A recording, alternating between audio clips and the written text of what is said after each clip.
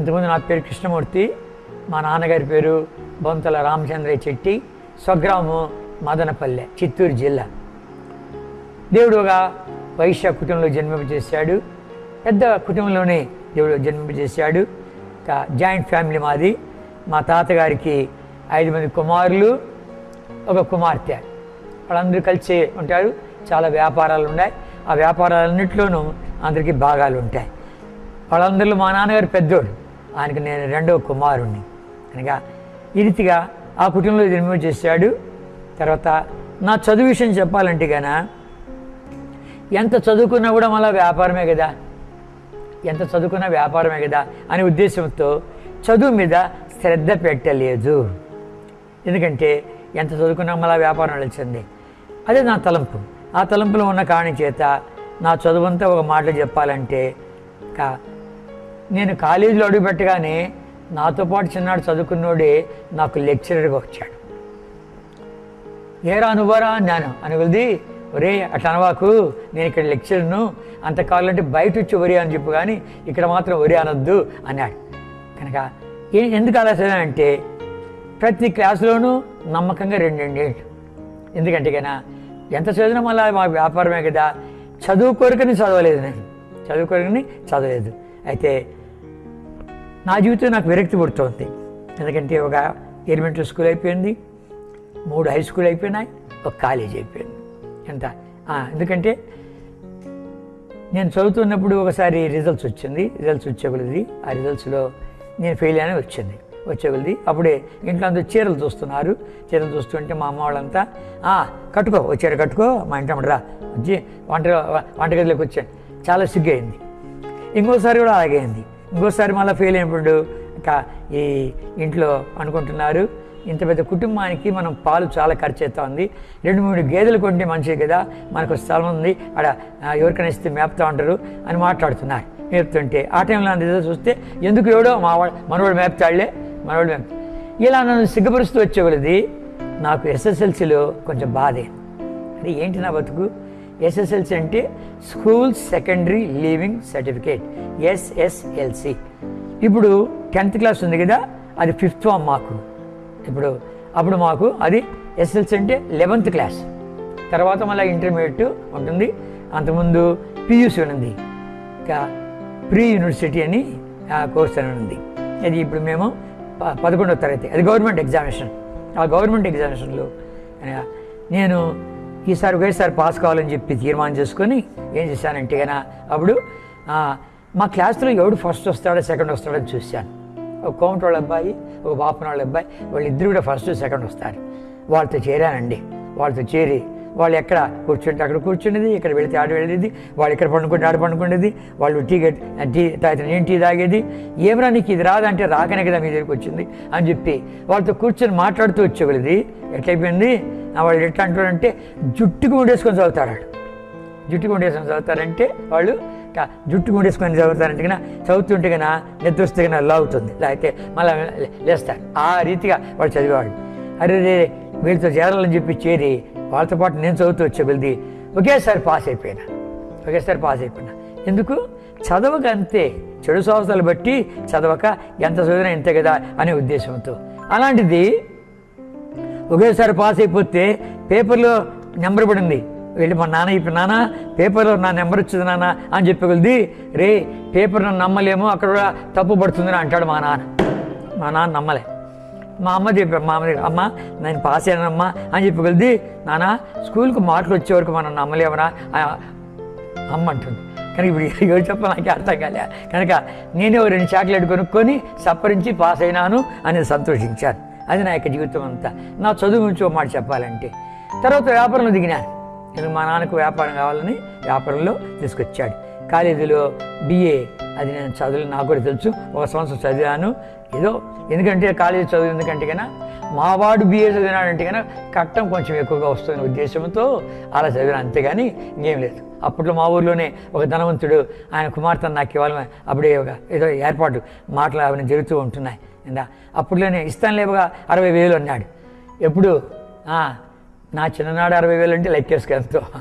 కనుక సరే నేను చెప్పే సంగతి ఏంటంటే కన్నా ఇలాగున ఇది నేను చదవలేని నా వల్ల కాదని చెప్పి నాకే తెలుసు. అందుకని వ్యాపారం సేపటి లాంటి వచ్చాను. ఆ వ్యాపారంలో ఎలా ఉంది కనుక మధ్యాహ్నము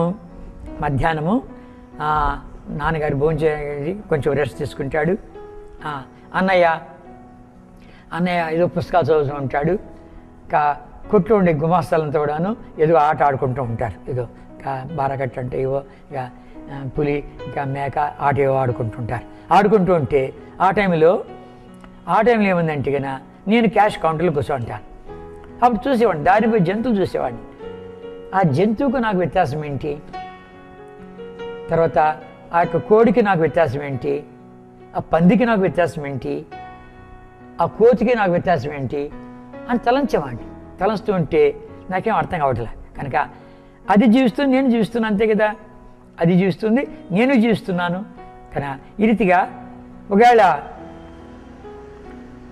ఓ జంతువు బతికే మేలైనట్టుగా ఉంటే దాని బతుకు మేలంటే అలా జీవించవచ్చు కదా. ఎందుకు మానవుడిగా పుట్టించాడు దేవుడు నన్ను, మానవుడిగా ఎందుకు పుట్టించాడని ప్రశ్నలు వస్తున్నాయి, జవాబు దొరకలేదు. కనుక నన్ను పుట్టించిన దేవుడు అంటూ వాడు ఉన్నాడని నాకే తెలుసు. కానీ ఆ కుక్కకి తెలియదే, ఆ కోతికి తెలియదే, ఆ పందికి తెలియదే. అది దేవళానికి పోదే, నేను కదా దేవళానికి వెళ్ళేది. నన్ను పుట్టించిన సృష్టికర్త ఉన్నాడని నాకు ఓనిగా తెలుసును. అలాంటిది ఎందుకు దేవుడు ఒక మానవుడు పుట్టించాడు అని తలంపులు బయలుదేరుతూ ఉండి ఒకరోజు చనిపోలే. ఎక్కడికి ఈ ప్రశ్నలనే వస్తున్నాయి. నా బంధువులు వాడు చనిపోతే వాడు కళ్ళు తెచ్చుకొని చచ్చిపోయాడు. వాడు నేను ఎడిపోయిన వాడు నన్నే చూస్తున్నాడు. కళ్ళు తెచ్చుకొని చచ్చిపోయాడు, ఎటు చూసిన వాడు నన్నే చూస్తున్నాడు. నాకు భయం ఎత్తా ఉంది. తర్వాత పైకి పోయాను, మేడ మీదకి పోయి వాడిని కింద తొంగి చూస్తున్నాను.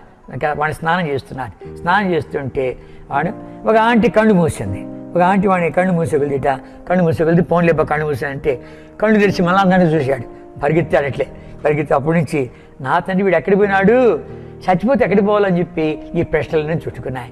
జవాబు దొరకలే, ఎవరిని అడగాలో అర్థం కాక రకరకాల సమస్యలు ప్రవేశించి ఒకనాడు నా డైరీలో రాసేసి ఈ రీతిగా నా జీవితం నాకే అర్థం కావటం లేదు, ఎందుకు పుట్టాను ఎక్కడ పోతాను అర్థం కాలేదు, నెమ్మది లేదు, కనుక నన్ను వెతకద్దండి, నేను వెళుతున్నాను, మళ్ళీ 2-3 ఏళ్ళు ఇంటికి వస్తాను అని చెప్పి ఒక 500 రూపాయలు తీసుకొని ఇల్లు విడిచిపెట్టి ఒక తెల్లవారిన పారిపోగానే దైవ భయం వచ్చింది.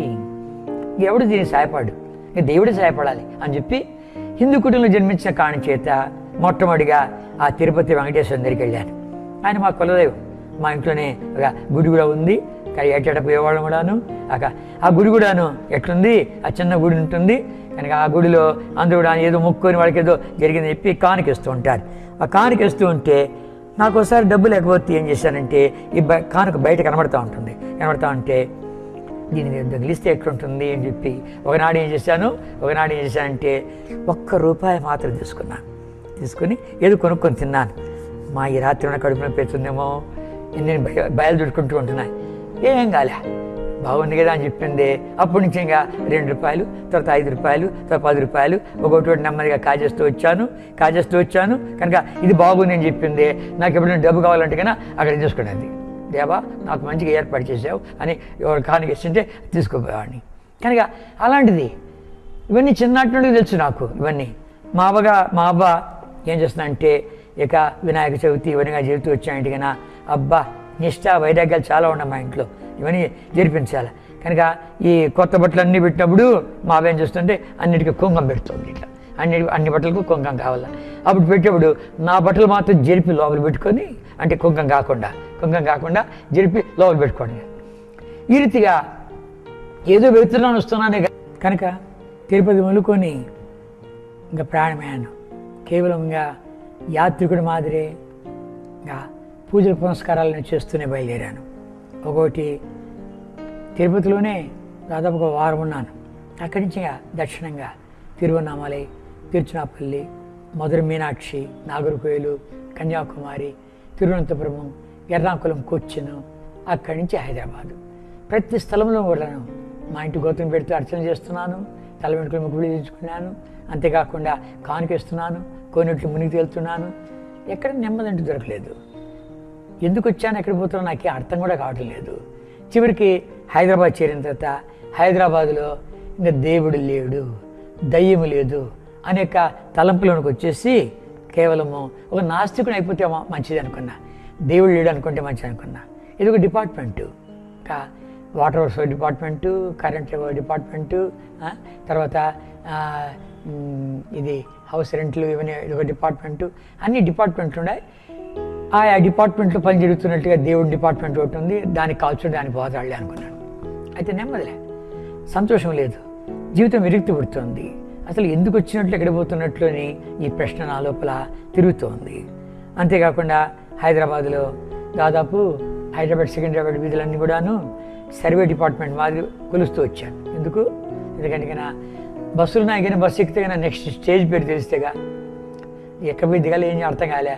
కనుక నడిచి నడిచి నడిచి ఇక కాళ్ళు అంతా కూడా పీక్కు వస్తున్నాయి. సరే, తర్వాత నేను దిగినట్టు లాడ్జ్ ఎదురుగా ఒక సైకిల్ షాప్ పరిచయం అయ్యాడు. వాడు లాడ్జ్ జోడు చెప్పగానే ఒక సైకిల్ ఇచ్చాడు. మళ్ళీ సైకిల్ తిరుగుతూ వస్తే ఏం అర్థం కావట్లేదు. ఎక్కడ వెళ్ళి పార్కులో కూర్చుంటే కన్నా అక్కడ లక్షాది ప్రజలు వెళుతున్నారు. అరే ఇంతమంది ఎందుకు జీవిస్తున్నారు?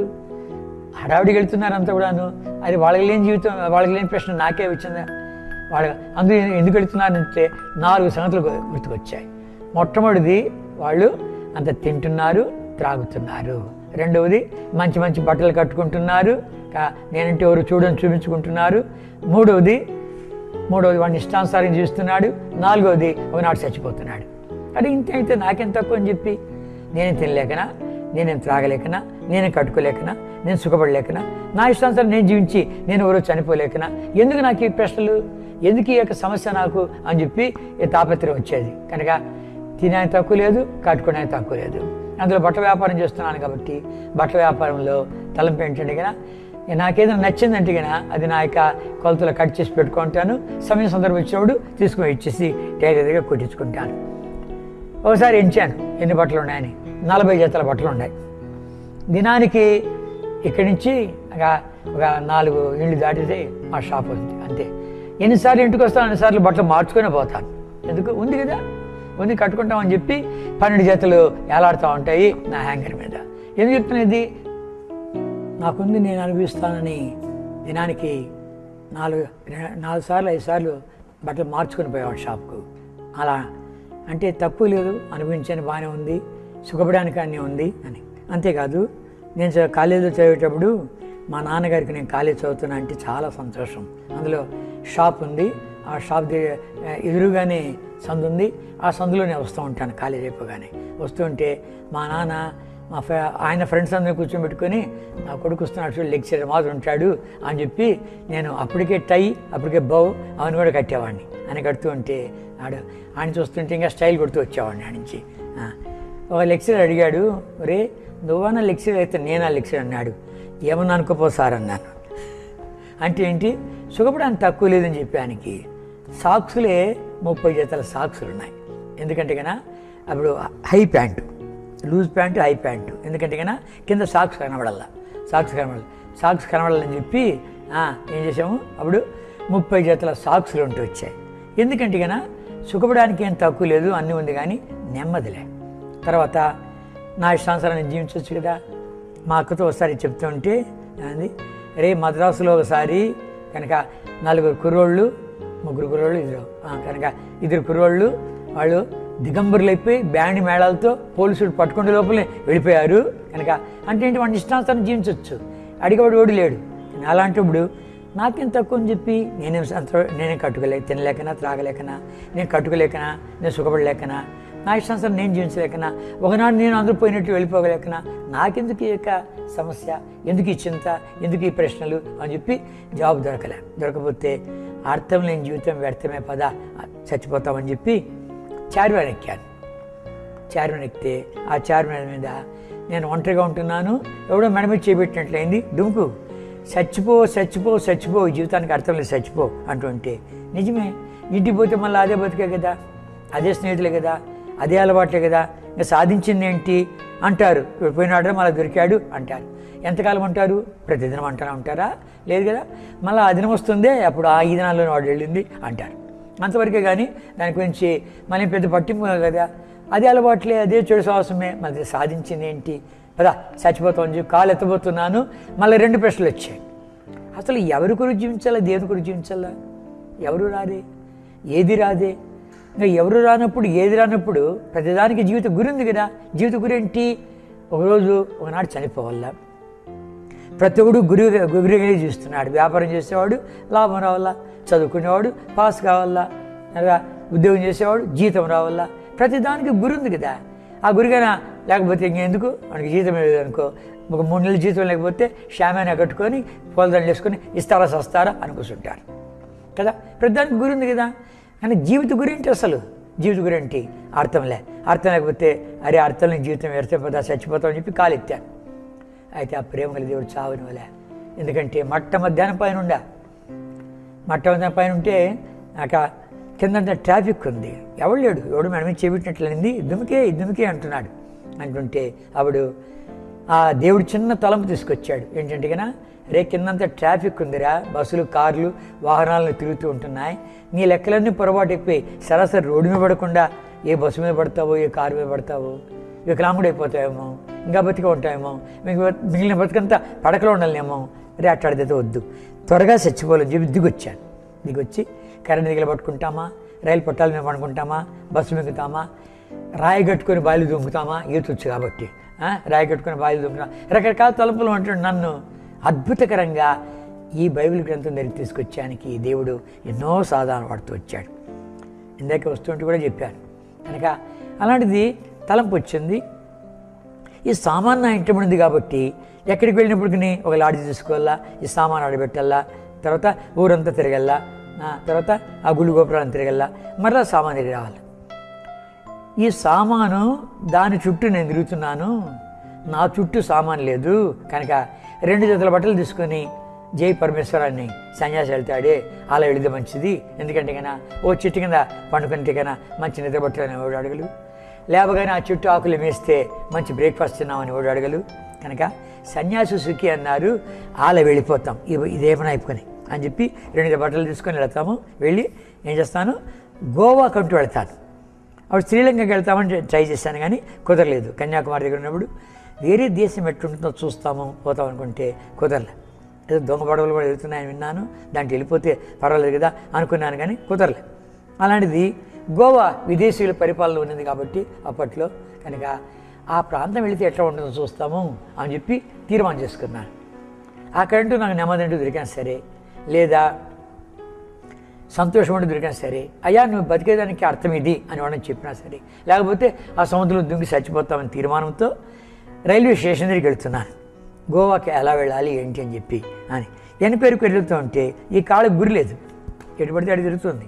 కనుక అలాంటిది స్టేషన్ దాటి ఇంకొంచెం వెళ్ళగానే అక్కడ రైల్వే ఓవర్ బ్రిడ్జ్ ఉంది, రైలు పైన పోతాయి, కిందంతా బస్సులు కార్లు వాహనాలు వెళ్తాయి. అక్కడ దగ్గర నడిచి వెళ్తే అక్కడ సినిమా బొమ్మలన్నీ ఉన్నాయి. ఆ బొమ్మల్లో ఒక పెద్ద బోర్డులో దేవుడి వాక్యం ఉంది.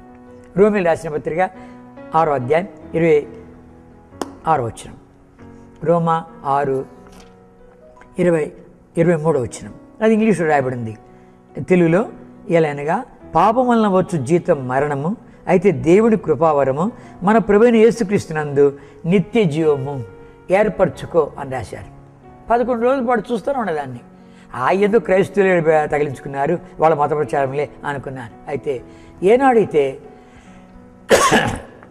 2 జతల బట్టి తీసుకుని ఉన్న కాస్త అడుగు తీసుకొని వెళ్ళిపోతే గోవాకి వెళ్తాను.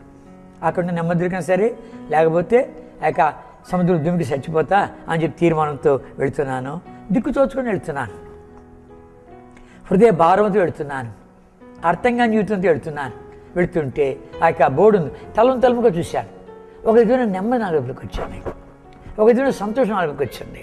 నేను అనుకున్నాను ఇక్కడికి పోతే నాకైనా ఉద్యోగం వస్తుందేమో అలా ఇలా అనిపిస్తుంది అని చెప్పి ఆ బోర్డు దగ్గర అడ్రస్ ఉంటే వాళ్ళు ఫోన్ చేసి అక్కడికి వెళ్ళాను. అక్కడికి వెళ్ళగానే వాళ్ళు ఇక్కడ బైబిల్లో దొరుకుతాయి అని చెప్పి ఒక పెద్ద బోర్డు పెట్టి అడ్రస్ రాసి ఫోన్ నెంబర్ ఇవన్నీ రాశారు. అడిపోగానే మీకు ఎన్ని బైబిల్ కావాలని అడిగారు. అయ్యా బైబిల్ సంగతి పక్కన పెట్టు, నా జీవిత చరిత్ర ఇది అని చెప్పి అక్కడే అంతవరకు అబద్ధమైన అడ్రస్సే, నా పేరు అబద్ధమే, అంత అబద్ధమే, ఎక్కడ నా తల్లిదండ్రులు వచ్చి పట్టుకొని పోతారేమని చెప్పి ఉద్దేశంతో అన్ని స్థలాలు అబద్ధం ఆడుతూ వచ్చాను. అయితే ఆ ఇంటిలో ఏమైందంటే నా సంగతి అంతా చెప్పేశాను.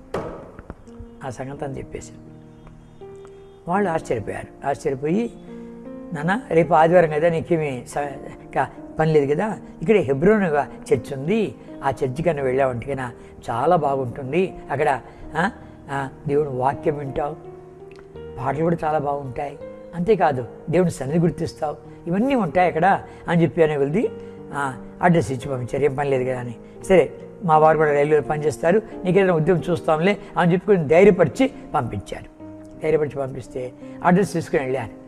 అక్కడ మొట్టమొదటిగా నేనే వెళ్ళాను. అక్కడికి ఎవరు లేరు, హాల్ అంతా ఖాళీగా ఉంది. ఖాళీగా ఉంటే అడిపోయి సరే అడిపోయి నిలబడ్డాను, కూర్చుంటే ఈ పకోడు వచ్చారు. తర్వాత మీటింగ్ ఆరంభించారు. అంత పెద్ద హాలు, మా ముగ్గురము, బోధకుడు కూడా ఉన్నాడు. ఆయన అన్నాడు, మనము లేచి పాట పాడుతూ ముందుకు రండి అన్నాడు. అని వెళ్తే వీళ్ళిద్దరు వెళ్ళిపోయారు. ఇట్లా నేను పోకపోతే ఎట్లా అని చెప్పింది.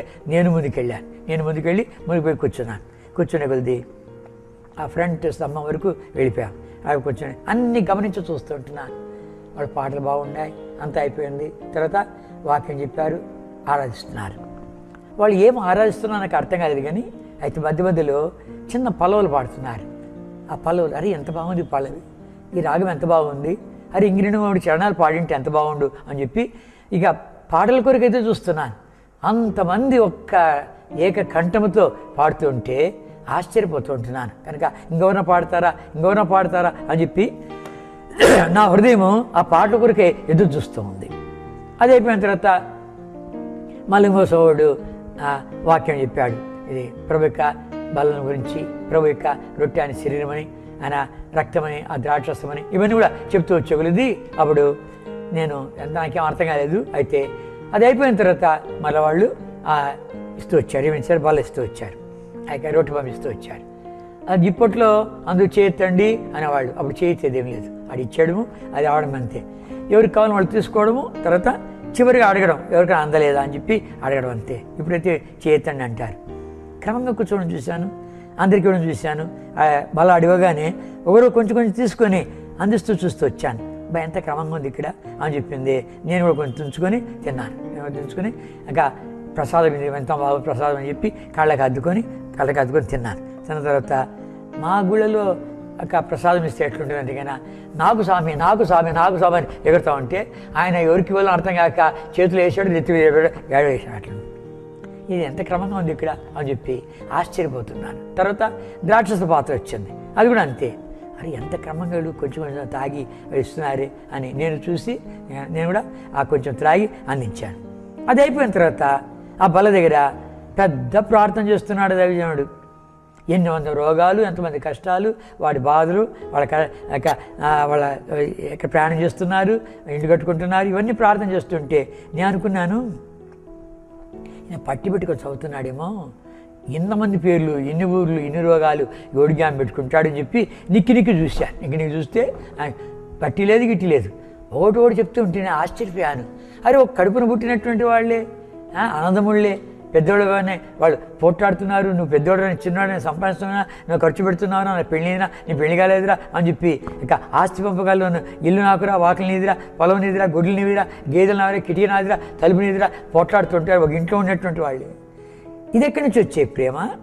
అక్కడెవరో గుణంతో బాధపడేవారు, ఇక్కడెవరో ఇల్లు కట్టుకునేవారు, అక్కడెవరో ఇంకా జబ్బుతో ఉండేవారు, అక్కడ ప్రాణమైపోయినవారు. ఈయనకేం బట్టా మోకాళ్ళ మీకు వచ్చి పేరున ప్రభా ఆయన తాకు, ప్రభా ఆయనకు సహాయపడు, ప్రభా ఆయనకు ఆ యొక్క ఇల్లు కడుతున్నాడు, వాగ్దానం నెరవేర్చు, క్షేమకరం ప్రాణం తెచ్చి, ఎక్కడి నుంచి వచ్చి ప్రేమ అని చెప్పి ఆ ప్రార్థన తాకిందండి. తర్వాత రెండవది ఏం తాకిందంటే, మూడవది అది అయిపోయిన తర్వాత ఒకతను మళ్ళీ వాక్యం ఇచ్చాడు. దైవజనుడు వాక్యం ఇస్తూ ఉంటే అప్పుడు చూశాను, ఎంతమంది వచ్చారని చూశాను. నల్ల సముద్రం మాదిరి ఉంది. ఒక్క సనత్ నగర్ బ్రాంచ్ తప్పిస్తే వేరే బ్రాంచ్లు ఏమీ లేవు. 64వ సంవత్సరంలో ఒక్క సనత్ నగర్ బ్రాంచ్ తప్పిస్తే వేరే బ్రాంచ్లు లేవు. కనుక అలాంటిది. కానీ అందరూ హెబ్రోన్ రావాల్సిందే. దాదాపు 2000 మందికి పైన ఉండాలి. అంత పెద్ద గుంపు చూసే కొద్ది ఆ యొక్క వాక్యం ఇచ్చే సేవకుడు అన్నాడు, నాకు ఇంకా తెలుసు, మీకు మీలో చాలామంది సినిమా కూడా పోతున్నారు, వాడి పేరు కూడా చెప్తాను, నేను లేపుతాను కావాలంటే లేపదలుచుకోలేదు. నువ్వేమంటే నేను క్రైస్తవుడు అంటావు, మారుమనసు పొందా అంటావు, పాప క్షమాపణ పొందా అంటావు, తిరిగి జన్మించా అంటావు, యేసయ్య రక్తంలో కడగబడ్డా అంటావు, బైబిల్లోని మాటలన్నీ నీవుగా చేసుకుని మాట్లాడతావు. కానీ నీ ద్వారా యేసుక్రీస్తు నామానికి మహిమ లేదు, నీ ద్వారా యేసుక్రీస్తు నామానికి దూషణ ఉంది. ఇంక నీకును ఒక నామకర్త క్రైస్తవునికి, నీకును ఒక హిందువునికి, నీకును ఒక మహమ్మదీయునికి వ్యత్యాసం ఏంటి అన్నాడు. అది పోయి సూలాల మాది గుచ్చుకుంది మాట. ఏంటి సినిమాకి పోయి పాప అంటాడా, మా నాయన డబ్బిచ్చిపోరా సినిమాకి అంటాడే, ఇది కొత్తగా ఉందని చెప్పి ఈ సంగతులు వేరుగా ఉన్నాయి, ఇక్కడ పరిస్థితి వేరుగా ఉంది అని చెప్పి రేపు వస్తామని మరుసటి రోజు వచ్చానండి. మరుసటి వాడికి వస్తే అక్కడ వాళ్ళందరితో పరిచయం చేయబడ్డాను. వాళ్ళలో ఒకతను ఒక ప్రశాంత వాతావరణం తీసుకెళ్ళి నాకు దేవుని వాక్యం బోధించడం మొదలుపెట్టాడు. ఆయన వాక్యం చెప్తుంటే నా పాపాలు నాకు గుర్తుకొస్తున్నాయి. ఎక్కడ పాపలు అనుకోలే, పుణ్యం చూస్తున్నా అనుకున్నా. మా అమ్మ పేరు లక్ష్మీకాంతమ్మ, నేను అనుకున్నాను మా అమ్మ పేరు కానీ చెప్పాడు. అమ్మ ఇక ఈ రీతిగా మన ఇంటి ఓత్తరం పెడుతూ అర్చన చేశాను, తల వెనుకలు మొక్కుబడులు చేయించాను, ఈ రీతిగా నేను గుడి చుట్టూ ప్రదర్శనలు చేశాను, కోనెట్టు మునిగాని కానుకేశాను అని చెప్తే ఎంత పుణ్యం చేశాడు తండ్రి అంటుందేమో అనుకున్నా. అలాంటిది చూస్తే ఈయన వాక్యం చెప్తూ ఉంటే నా పాపాలు గుర్తుకొస్తున్నాయి. ఎట్టు గుర్తుకొస్తున్నాయి? పట్టుకుంటున్నాయి. ఒరే దొంగ, ఒరే త్రాగుబోతా, ఒరే జూదరి, ఒరే మోసగాడ, ఒరే అబద్ధికుడా, ఒరే టక్కరోడా, సస్తే ఆడిపోతావురా అని మాట్లాడుతుంది. ఏంటి నా సంగతి ఏంటి తెలుసును, ఈ గ్రంథం అంటే మాటలున్నాయా? ఈతిగా ఇది ఒప్పిస్తున్నాడే. ఇట్లాంటిది ఇప్పుడు చచ్చిపోతే ఏ ముఖం పెట్టుకుని ఆ దేవుడి దగ్గరికి వెళ్ళేది అని ఏడుస్తూ ఉంటే ఆయన అన్నాడు, నువ్వే కాదు నేను కూడా లేదు జీవించా. మానవుడు హృదయంలో పాపం ఉన్నంత వరకు వాడికి నెమ్మది లేదు. వాడి పాపం వాడిని వెంటాడుతుంది, వాడిని తరుముతుంది, వాడిని పట్టుకుంటుంది, ఒకనాడెత్తి నరకంలో వేస్తుంది. ఈ పాప కొరకు వచ్చిన వాడే ప్రభువైన యేసుక్రీస్తు వారు. ఆయన ఒక్కడే మనందరి పాపముల కొరకు వచ్చి జన్మలో పాపం లేదు, జీవితంలో పాపం లేదు, ఏ పాపం ఎరిగిన ఆయన్ను మన కొరకే పాపంగా చేసి మన శిక్ష భరించుడికై సులకెక్కించాడు. చేతుల్లో మేకులు, కాళ్ళలో మేకులు, తలలో ముండ్ల కిరీటము, ప్రక్కలో బెల్లంతో పొడబడ్డాడు, కొడ దెబ్బలు తిన్నాడు, మన శిక్ష భరించాడు, మనం భరించలేమని. అంతేకాదు మరణించాడు, సమాధి అయిపోయాడు, తిరిగి లేచాడు మూడో రోజు. మరణాన్ని గెలిచిందని ఒక్కడే, పాపాన్ని గెలిచింది ఒక్కడే, శైతాన్ని గెలిచిన ఒకడే, సమాధిని గెలిచిన ఒక్కడే. ఆయన తిరిగి లేచి పిలుస్తున్నాడు. నువ్వు కానీ వచ్చావంటే, నువ్వు నమ్మావంటే, నీ పాప పరిహారకుడిగా బలైపోయాడని చెప్పి నమ్మావంటే ఇప్పుడే నీ పాప క్షమిస్తాడు, నీ హృదయాన్ని కడుగుతాడు అన్నీ చెప్పాడు. కానీ ఒకటి మాత్రం బాగా జ్ఞాపకం వచ్చింది. ప్రభువైన యేసుక్రీస్తు అని విశ్వాసం ఉంచావంటే నీ హృదయ భారము దొర్లిపోతుంది అన్నాడు. బరువు ఎక్కువైంది, దొర్లిపోద్ది అంట. అయ్యా నేను పిచ్చోడిని అయిపోతాను అనిపించింది. ఎందుకంటే కన్నా ఎవరైనా పిచ్చోడిని చూస్తే ఆ దినాల్లో ఇలా అయిపోతానేమో అనుకునేవాడిని. ఎందుకు? నెమ్మది లేని బతుకు కనుక ఇలా అయిపోతాను, నన్ను గుర్తుపట్టరేమో అనుకునేవాడిని.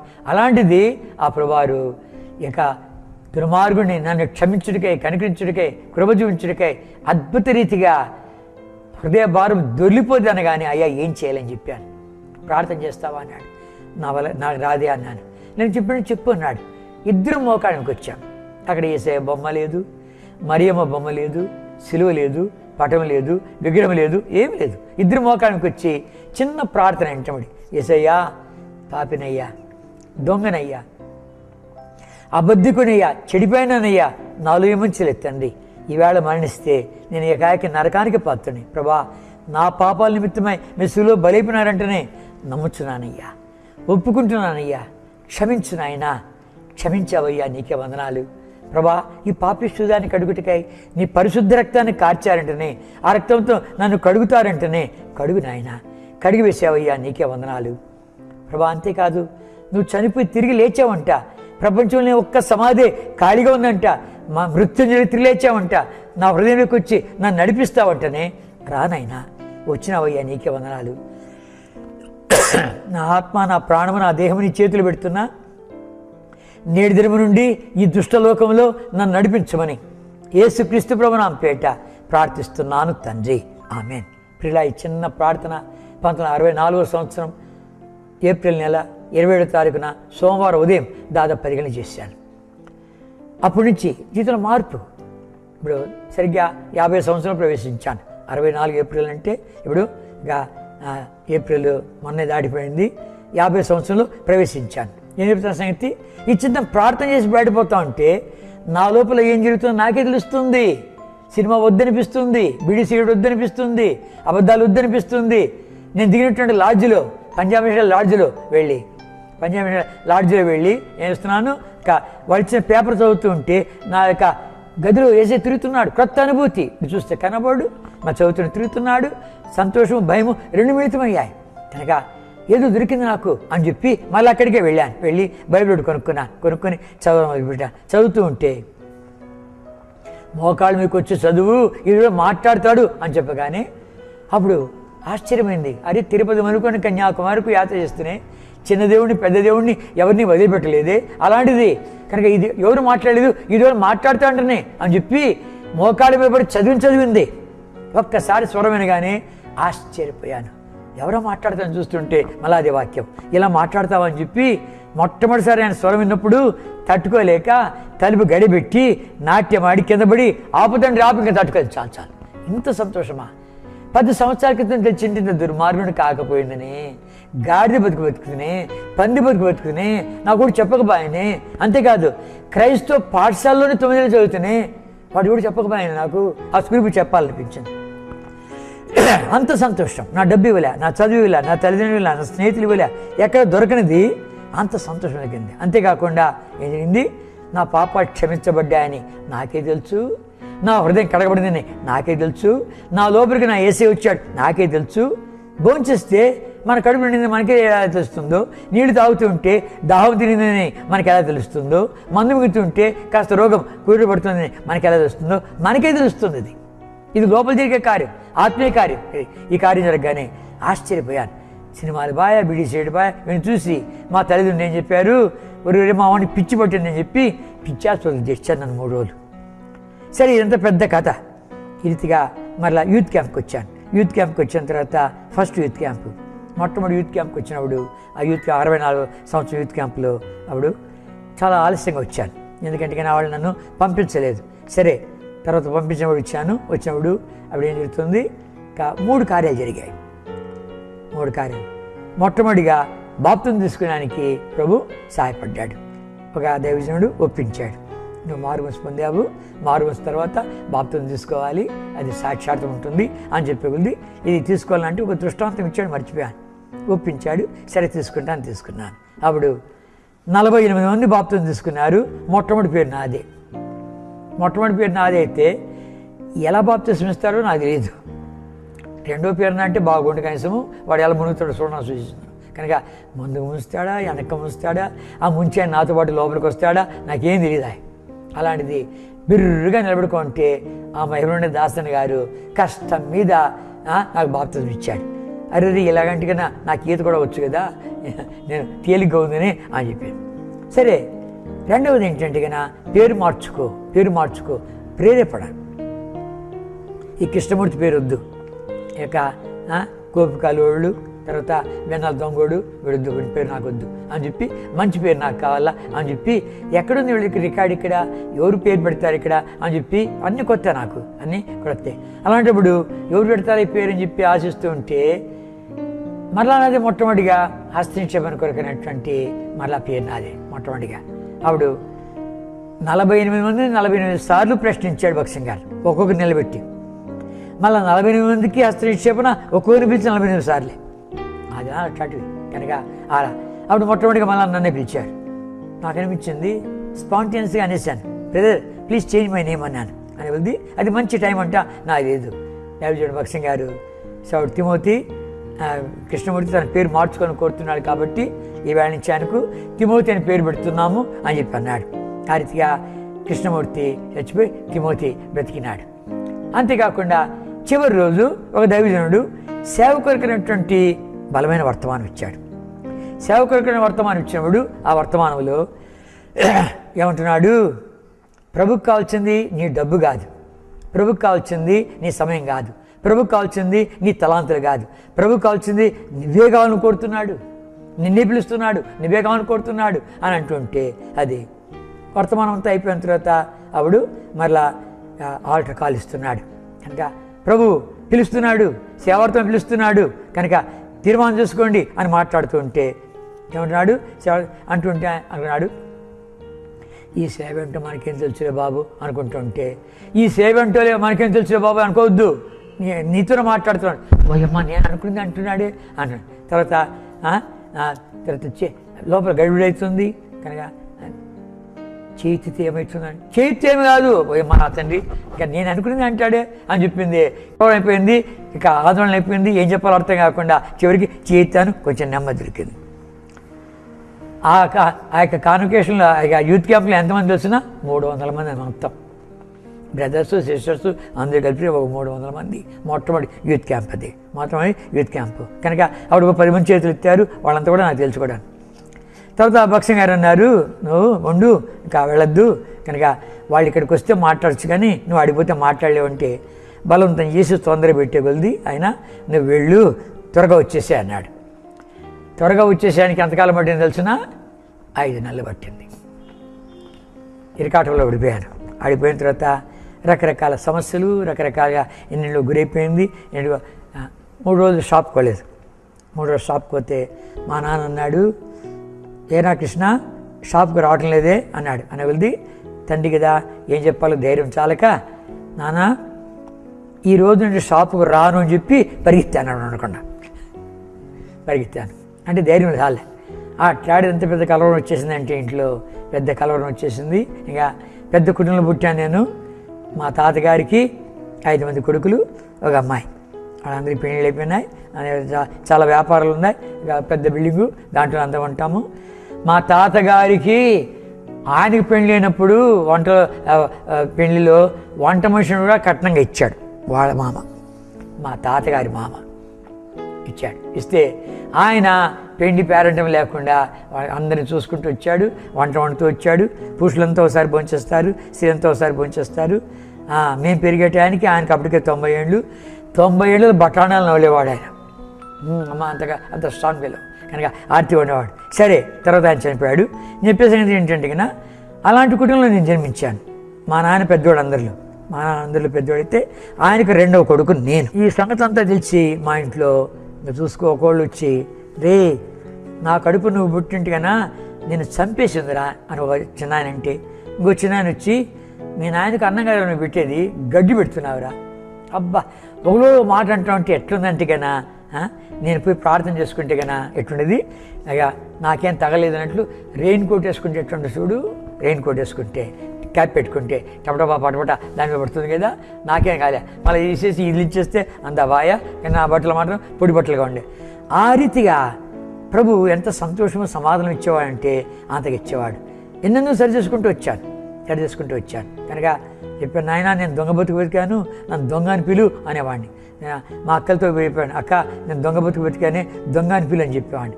అంటుంటే అందరూ ఎక్కడ పుట్టేవారో మా ఇంట్లో తండ్రి దొంగ దొంగ దొంగ అంటున్నామని అంటుంటే అన్నీ సరి చేసుకుంటూ ఉంటున్నాను. ఎవడైనా వచ్చి ఏంటి మీ వాడి సంగతి అంటే కన్నా మమ్మల్ని అడగద్దు, వాడే చెప్తాడు, కథ అంతా వాడే చెప్తాడు, ఆడున్నాడు పోండి అని చెప్పి నాది పంపిస్తే కన్నా అందరికీ రుద్ది చెప్పేస్తూ ఉంటున్నాను. నన్ను ఇంకా పిచ్చోడి కింద లెక్కట్టారు. లెక్కట్టి పిచ్చి ఆసుపత్రిలో చేర్చారు.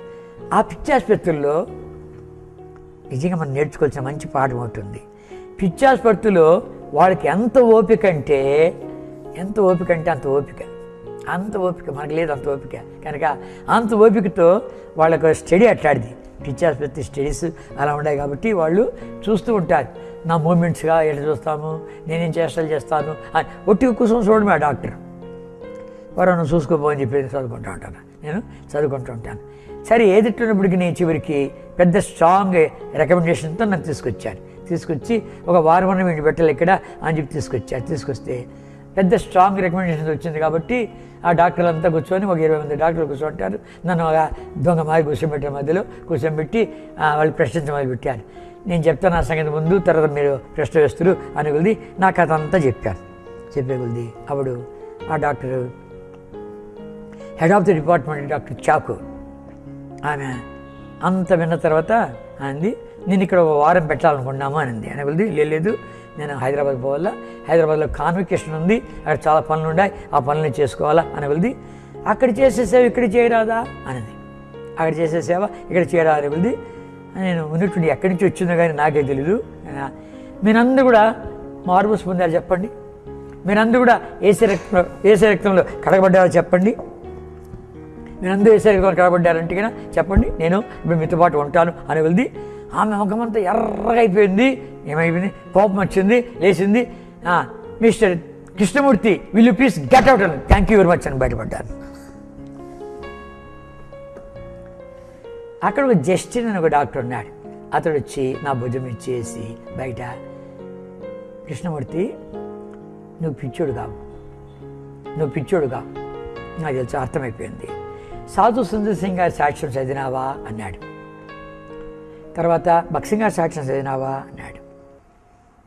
నువ్వు పిచ్చోడుగా నాకు తెలుసును, అయితే వాళ్ళు పిచ్చోడు కాదు అని రుజువుపరచడానికి తీసుకొని రాబడ్డావు కనుక ఉండు 3 రోజులు అని చెప్పి ప్రార్థన చేశాడు. అది కొంచెం ఆదరించి 3 రోజులు ఉన్నాడు పిచ్చి ఆసుపత్రులు, 3 రోజులు ఉన్నారు. తర్వాత వాడు కూడాను ఇది ఎట్ట పరిగణిస్తుందో మాకు అర్థం కాలే, ఒక 6 నెలల తర్వాత వాళ్ళకి తీసుకున్నాడు, అప్పుడు చూస్తామన్నారు వాళ్ళు డాక్టర్లు. వాళ్ళకు అట్ల సంగతి. తర్వాత చివరికి నన్ను ఎక్కడెక్కడో పెట్టాలని చెప్పి కాళహస్తిలో ఒక ఇది మఠం ఉందని, ఆ మఠంలో ఉన్నాడు గురువు, ఆయన బైబిలు, ఖురాను, భగవద్గీత 3:1 అనే పుస్తకం రాస్తున్నా అని చెప్పి తీసుకెళ్ళాడు. తీసుకెళ్తే ఆ టయానికి గురువు లేడు, లేకపోతే ఆయన దగ్గర శిష్యుడుగా ఆయన ఉన్నాడు, ఆయనకి అసిస్టెంటు. ఆయన 14 ఏళ్ళు వేదాలు చదివి 4 ఏళ్ళకి ఈయన దగ్గర శిష్యుడిగా ఉంటున్నాడు. ఆయనతో పరిచయం నాకు, ఆయనతో పరిచయం వెళ్ది. అప్పుడు అంటే ప్రభు నాకు ఎట్లా సహాయపడుతున్నాడని చెప్తున్నాను. అనగా అప్పుడు ఆయనతో పరిచయం వెళ్ది. ఆయన అంటున్నాడు, ఏమంటున్నా అంటే ఆయన ఇదిగా అహింసా ధర్మాన్ని మీరు పాటిస్తారా, అన్నాడు. అంటే అది గాంధీజీ గారు అహింస అన్నాడు కదా, ఇంకా మీరు శాకాహారమా మాంసాహారమా అని మాట్లాడుతూ వచ్చాడు అని వెళ్ది అన్నాను. నేను ఏమన్నా అంటే కన్నా ఇదిగా ఒక మామిడి పండు కానీ తెంచామంటాడు, పాలు వస్తుంది, దాన్ని కూడా బాధ పెట్టినట్టే అనిపిస్తుంది కదా అని.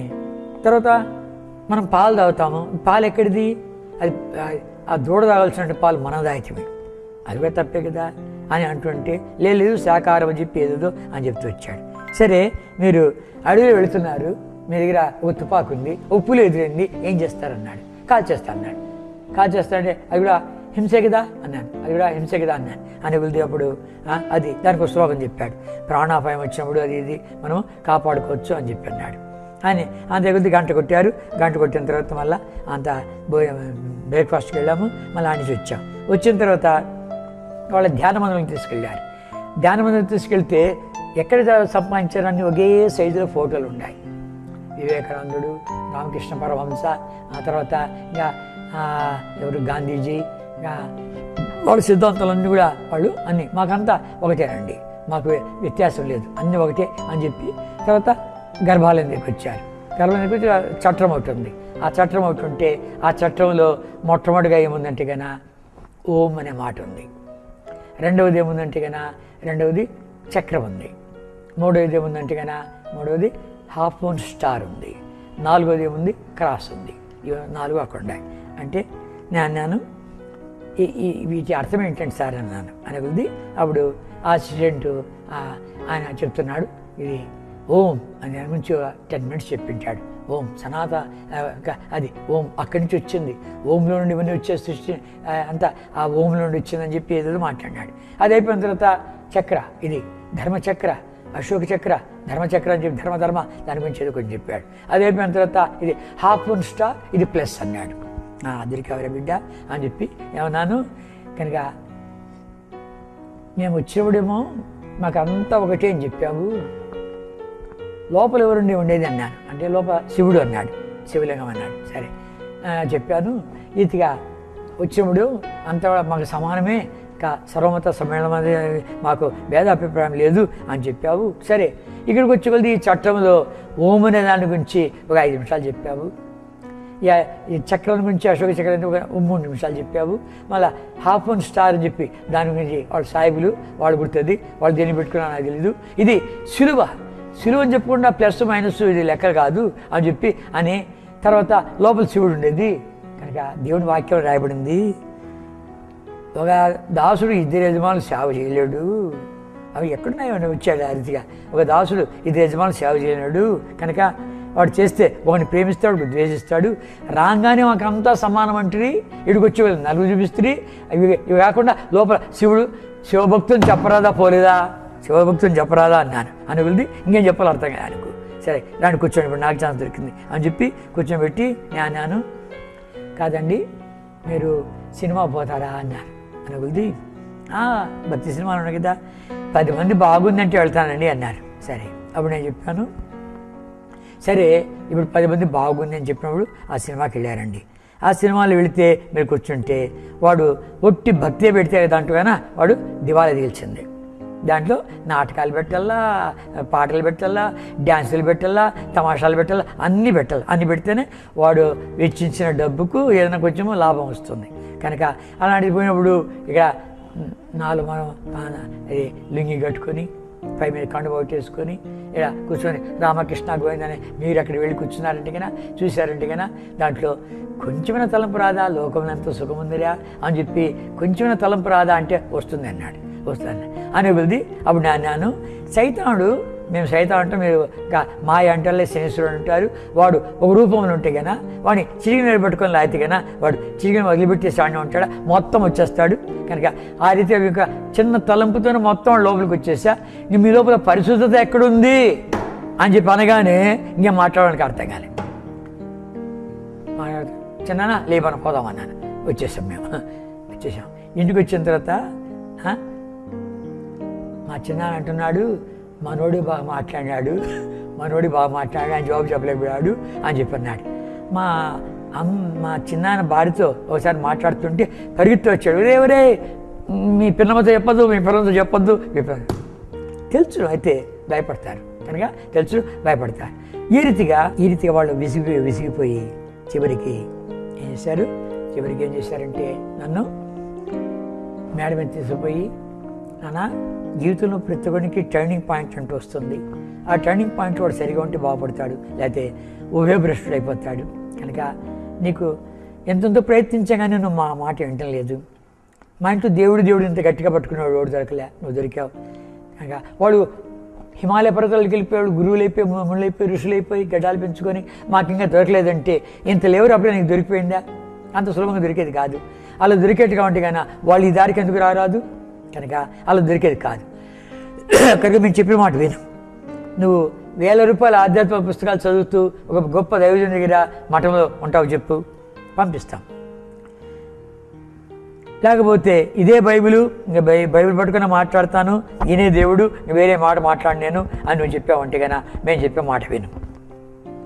నీకు ఆస్తిపాస్తుల భాగం కావాలంటే, తల్లిదండ్రుల ప్రేమకు నువ్వు పాత్రుడు కావాలంటే, తర్వాత నువ్వు ఇంట్లో ఒకటిగా ఉండాలని కోరితే మేము చెప్పిన మాట వింటే సరే. లేకపోతే కన్నా నువ్వు కులభ్రష్టుడు అయిపోతావు, మతభ్రష్టుడు అయిపోతావు, నువ్వు చచ్చిపోయావు అని నీకు అయిపోతావు, వెలివేస్తావు. భయపడితే సరే నా దేవుడు చూసుకుంటాడు అని చెప్పి వెళ్ళి ప్రార్థన చేస్తూ ఉంటే ఆ ప్రార్థనలో 2-3 మాటలు దొరికొచ్చిన తర్వాత నా ప్రార్థన ఆగిపోయి ఇంతలో కంఠంతో మాట్లాడితే ఎలా ఉంటుంది? డేవిడ్ రికవర్డ్ ఆల్ అని చెప్పి 2 సార్లు స్వరం విన్నాను. ఇంతవరకు అలాంటి స్వరం ఎక్కడ వినలేదు. డేవిడ్ రికవర్డ్ ఆల్ అన్న తర్వాత ఆశ్చర్యపోయాను.